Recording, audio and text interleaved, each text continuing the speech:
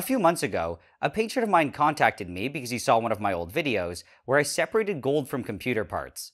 He was wondering if I could do a video like that again, except on jewelry, and he wanted to send me some gold covered chains and an old Rolex. He had no idea how much gold was actually in any of it, but he was pretty sure there was a decent amount.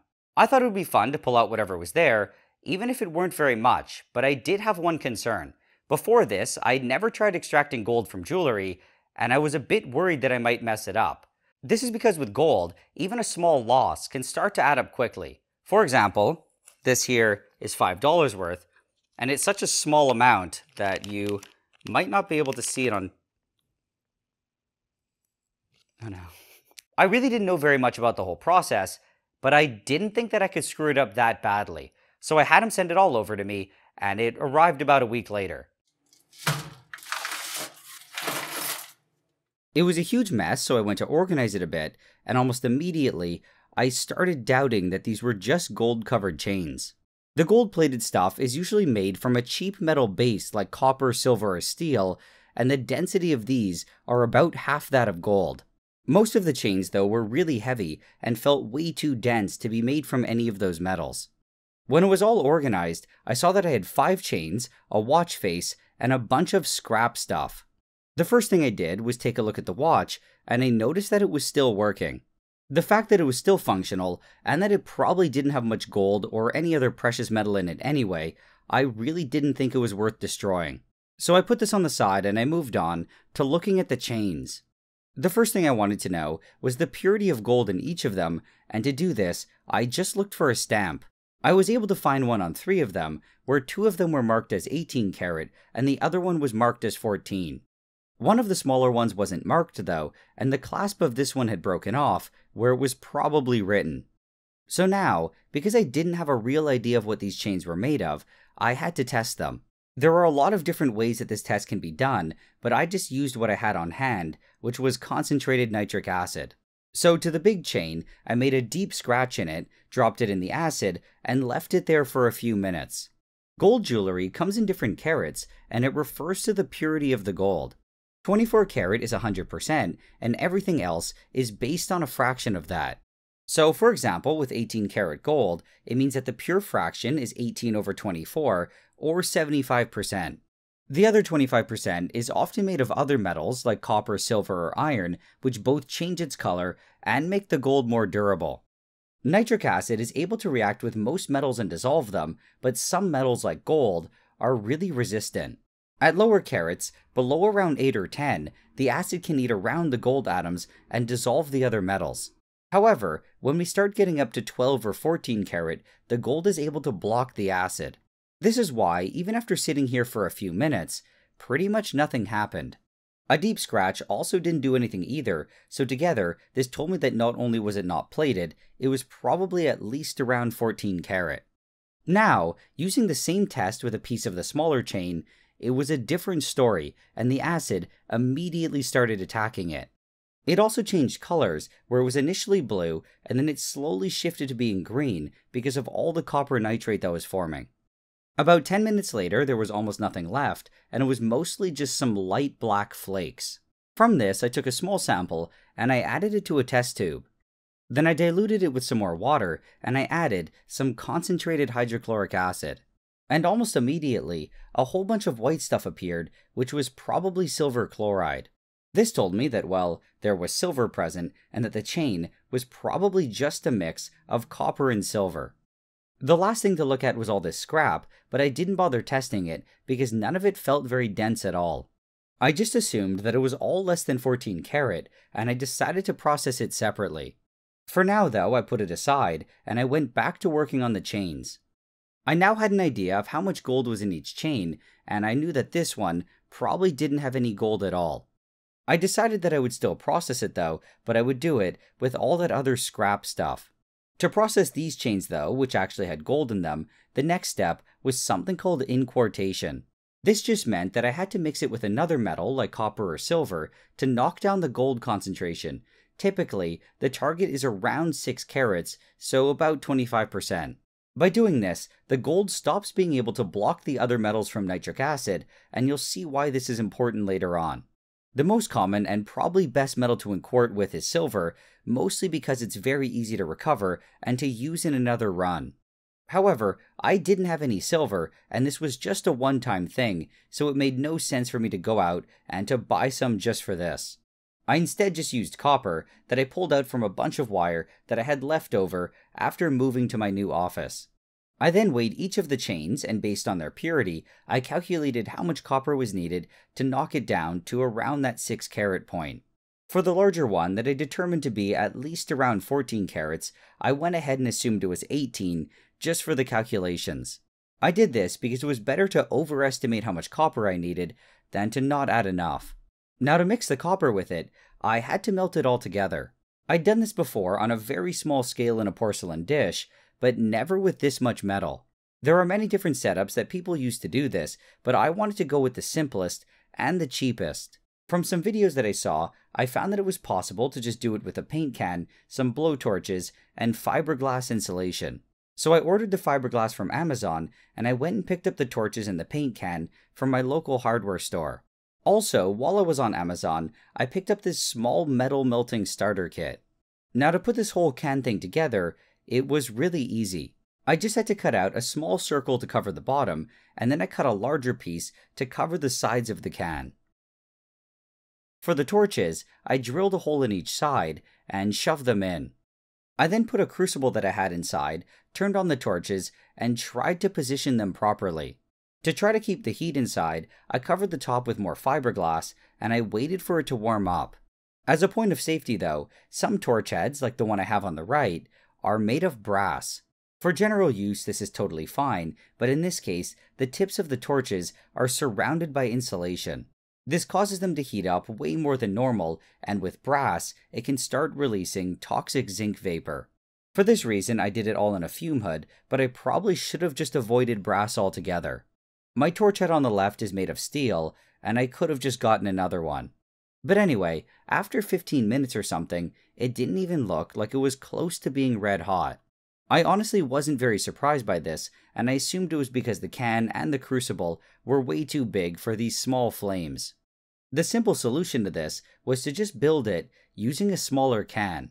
The one issue with this though was that the only crucible that I had that would fit in this was made of graphite.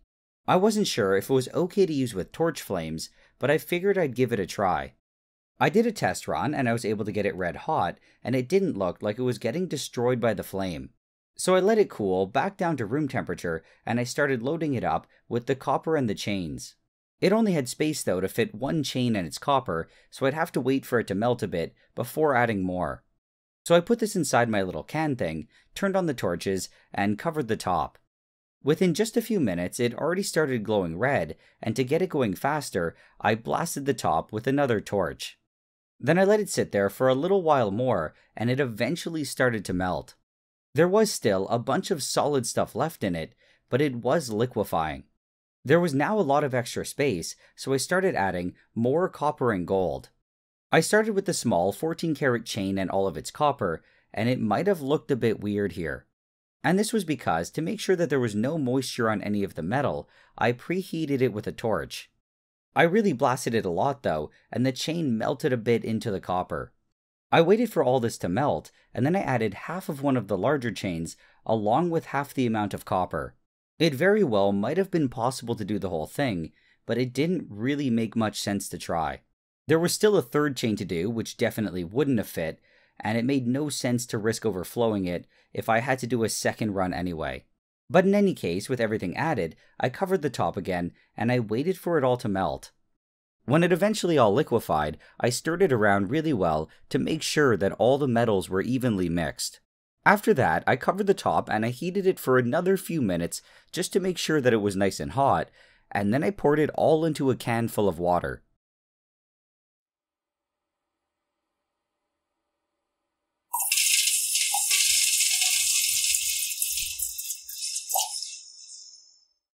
When that was done, I dropped the crucible back in, and I set up the second run. Just to make things go faster, and to make sure that there was no moisture in it, I gave all the copper and the gold chains a strong preheating. Then, I slowly added everything to the crucible. At first, I just did this with the tongs, but I found that doing this for all the copper would take forever, so I just started pouring it in from a vial. It was a lot faster to do it like this, but it wasn't nearly as accurate, so I ended up missing with a bunch of the copper. However, this really wasn't much of an issue because not including just a small amount of copper wasn't going to make much of a difference. When it all eventually melted, I mixed it around like before, and I let it sit for a few more minutes. I then went to pour it all into the same can, but I was a bit surprised because liquid metal started coming out from the side of it before the front. This definitely wasn't a good thing, but for the time being, it was still a bit too hot for me to investigate. So for the time being, I put the crucible back in the can, and I turned off the torches, and I let it cool. When I took a look at it a few hours later, I noticed that there were some huge holes in the side of it, which were made by the torch flame. This is why you aren't supposed to use oxidizing torch flames on graphite for long periods of time. I was lucky it didn't end up being a problem, but it could have caused the crucible to break when I tried picking it up. This could have not only caused all the gold to spill everywhere, it also would have been a huge safety hazard. But anyway, getting back now to what was thankfully not a catastrophic failure, all my gold alloy was now in this can. So I just quickly got rid of all the water, and this was what it was like.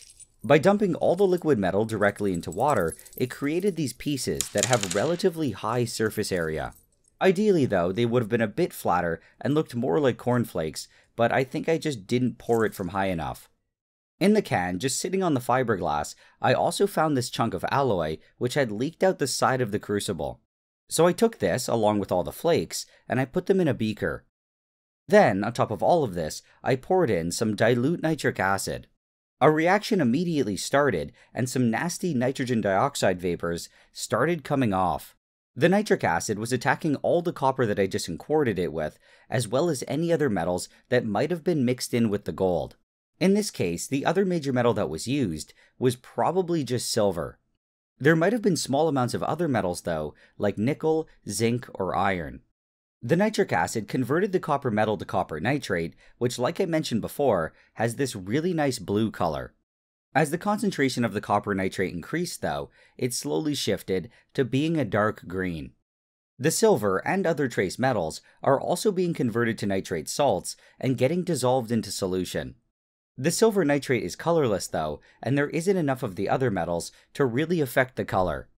When the reaction died down, I added another load of dilute nitric acid, and it started bubbling like crazy again. I waited for this to also settle down, and when it was done, I dumped everything into a larger beaker. I then kept adding more of the dilute acid, and I continued the same cycle. As I mentioned before, I'm using dilute acid here instead of the concentrated stuff, and there were two major reasons for this.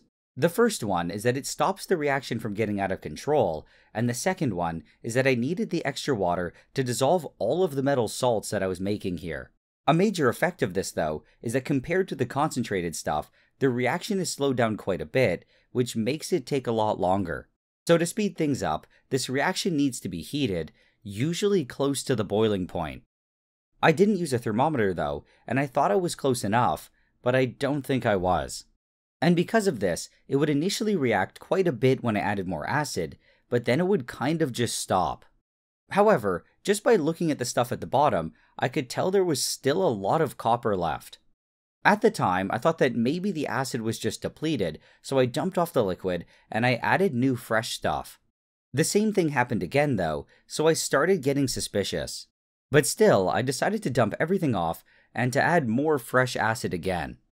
This also eventually stagnated, so I dumped in even more, but it didn't seem to do too much.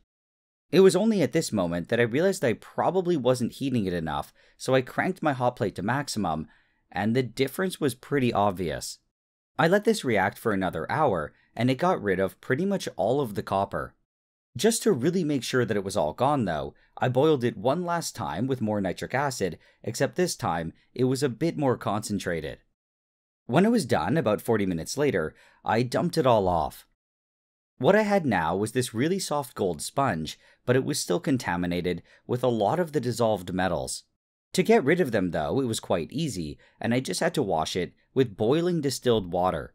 I did it 3 times in total, and after the third one, it was still a bit blue, but that was okay. Now that pretty much all the other metals were gone, I added concentrated hydrochloric acid.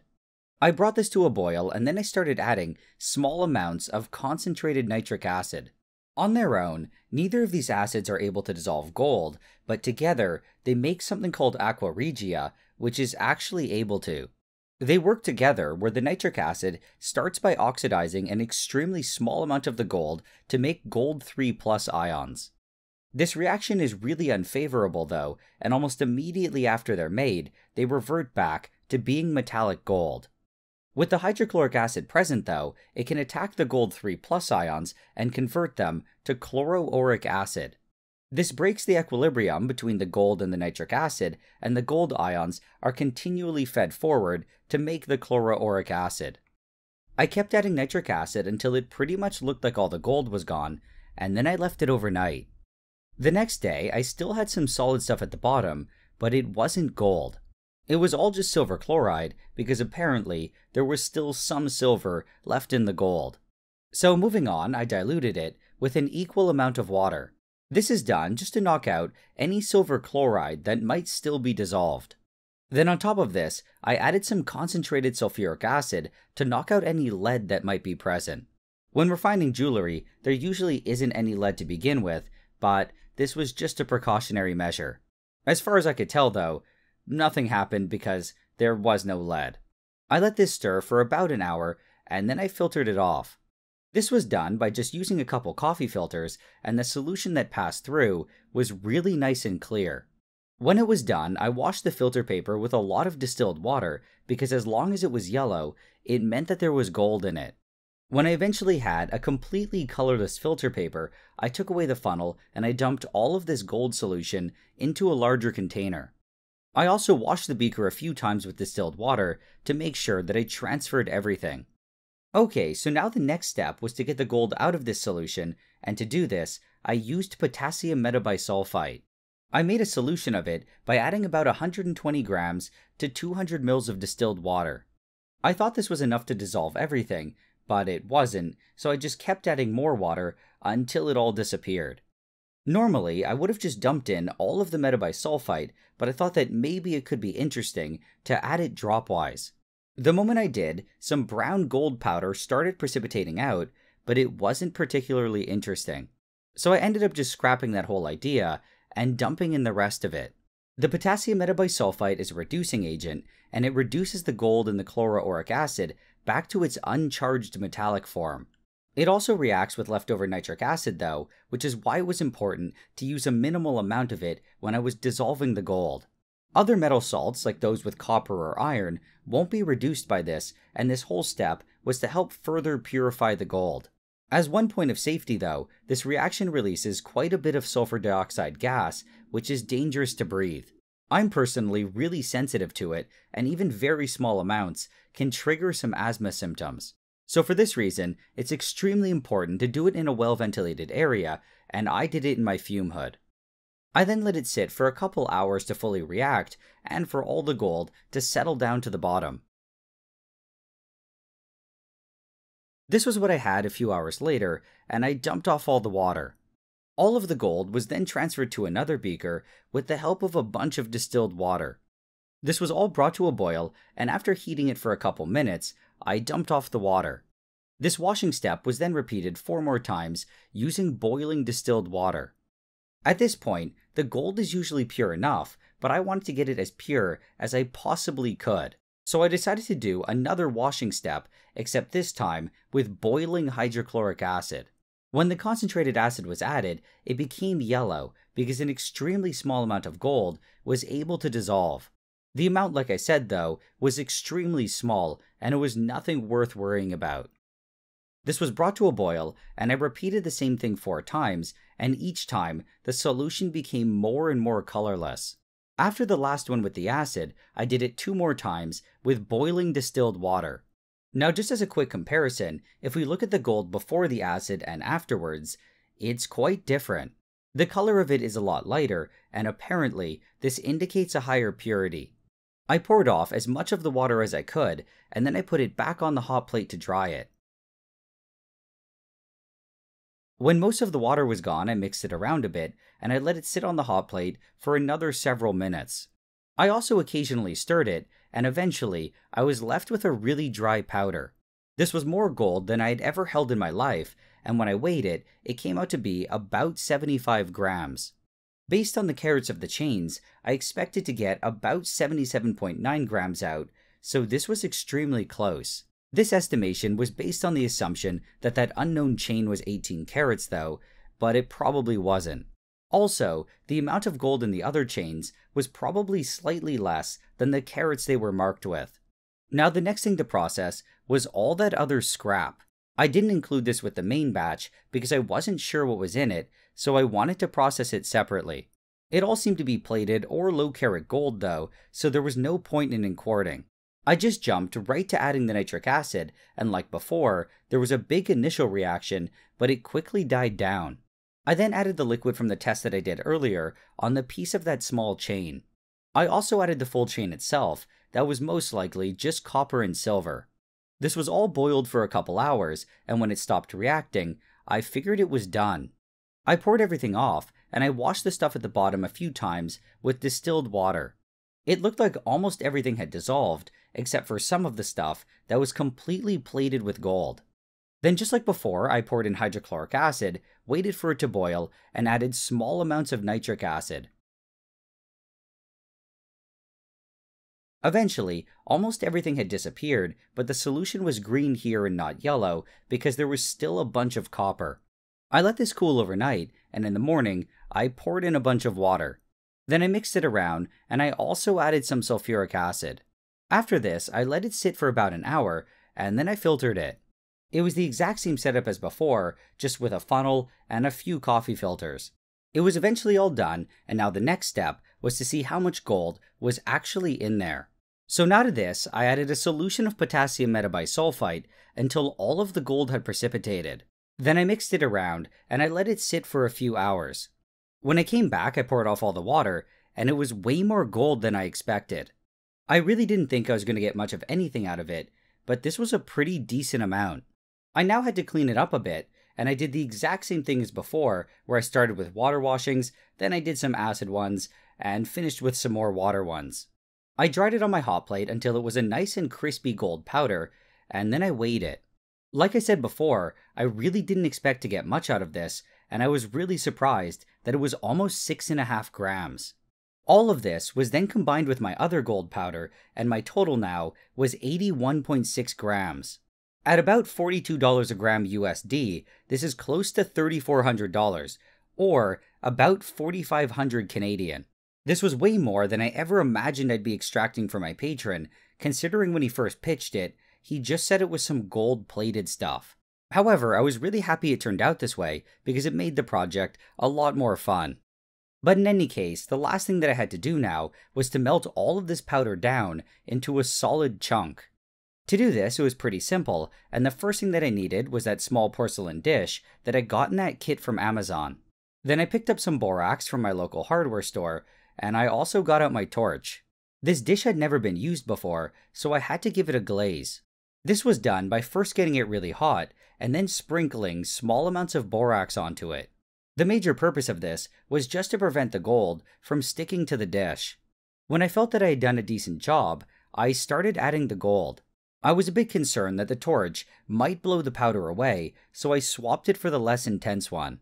The gold was dense enough though that this didn't really seem to be much of an issue, so I ended up going back to the other one. The gold started melting relatively quickly, and I just kept topping it up with more powder and occasionally with some more borax. When I was eventually done, I was left with this giant blob of gold. I let it cool for a few minutes so that it would solidify, and then I knocked it out of the dish. I dunked it in some water to cool it down quickly, and I also washed it a bit to get rid of any borax residue. The final result was this giant chunk of gold with a mass of 81.31 grams. This was a bit less than the powder that I started with, but that was probably because the powder still had a bit of water or moisture left in it. As I mentioned before, this was more gold than I'd ever held before, and because it was so dense, it also felt abnormally heavy. Now that I had this huge piece of gold, I wanted to do some tests on it. I had always heard that gold was really malleable and soft compared to other metals, and I wanted to see for myself. I did try bending it with just my fingers, but it was absolutely impossible, so I moved on to using tools. The first thing that I tried was to push on it with a steel spike, and I was kind of able to stab it in.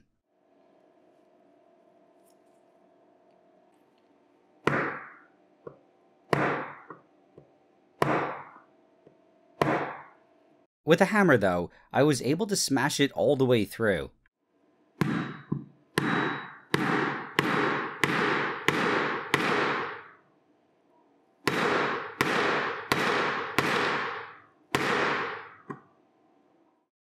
And when I took it out, I had this nice little hole in it.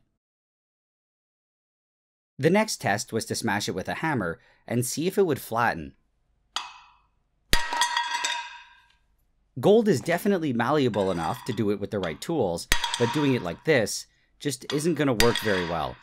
The only result that I really got was a bunch of hammer marks in it, and it didn't get much flatter. Now the last test was to see if I could cut it with a pair of pliers. With some soft metals this is easy to do, but the gold was relatively tough. I was able to pull some very small pieces off, but that was about it. I did find it funny though, because even though these pieces were really small, it was still something like $10 to $20 worth of gold. From these few tests, I saw that the gold was definitely malleable, but it wasn't nearly as much as I thought. It's still enough though, that making something out of pure gold might not be the best idea.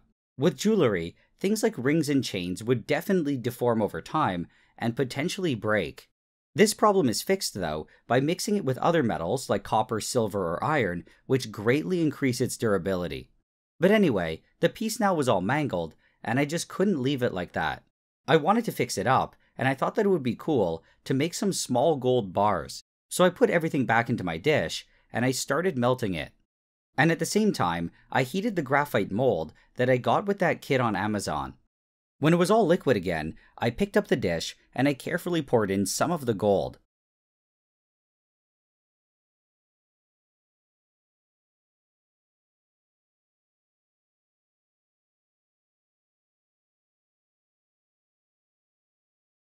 Then I took out the bar by just flipping the mold upside down, and I moved on to making another one.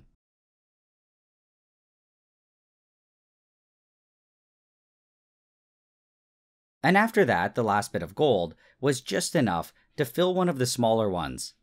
I quickly knocked out this one as well, and I cooled them all underwater, and this was my final result. They were of course really far from being perfect, but I still liked how they turned out. From all the nitric acid waste, I was also able to recover some silver, and I made another little bar with it. I didn't feel like it fit in this video, but if you're interested in seeing how I got the silver out and dealt with all the waste in general, I've put together another video. This one though isn't posted on my main channel here, and can be found on my other one called Nile Blue, and there's a link in the description. As one final thing after all this, I went to a company called Kitco, and I had them test the purity of both the gold and the silver. They initially told me that they were both 100%, but they didn't know that I wanted a printout of the results. So I had them run it again, but this time, the results were slightly different. The silver was still 100%, but it said that the gold was 99% and the rest was tungsten. However, I think this was just an error, because if I got out 100% of the copper and silver, there's no way there would still randomly be 1% of tungsten in there. When I posted this to Patreon a few days ago, one of my patrons, Victor, gave a good explanation as to why it might have told me there was tungsten. The gold was tested by something called X-ray fluorescence, or just XRF, and he said that sometimes it can get confused between gold and tungsten. This is because with XRF, the tungsten and gold peaks are very similar. Another patron found these two XRF results for tungsten and gold, and you can see how some of the peaks slightly overlap. Victor also told me that I didn't even need to uncord for this video, and there's another method that can be done where the jewelry is directly treated with the aqua regia. This method would not only save a lot of precious nitric acid, it also might be a lot faster, and it has way less copper waste. But anyway, in conclusion, I was able to extract the gold, and I didn't totally screw it up. The only sad part now is that I don't get to keep the gold, and I have to send it all back to my patron. But either way, him sending it to me in general was still really nice and, well, trusting, so a big thanks goes out to him for that. If any of you guys are interested in just donating your gold to me though, I'm definitely open to it. Now before I go, I just wanted to quickly mention that I also have an Instagram account. I post a lot of stuff there, some of which never makes it to this channel, and I also post stories which cover some of the projects that I'm currently working on. And if you were following me, you would have known that I was working on this whole gold project. I also sometimes post some really high quality content like this as well, so you should definitely consider checking it out. As usual, a big thanks goes out to all my supporters on Patreon. Everyone who supports me can see my videos at least 24 hours before I post them to YouTube. Also, everyone on Patreon can directly message me, and if you support me with $5 or more, you'll get your name at the end like you see here.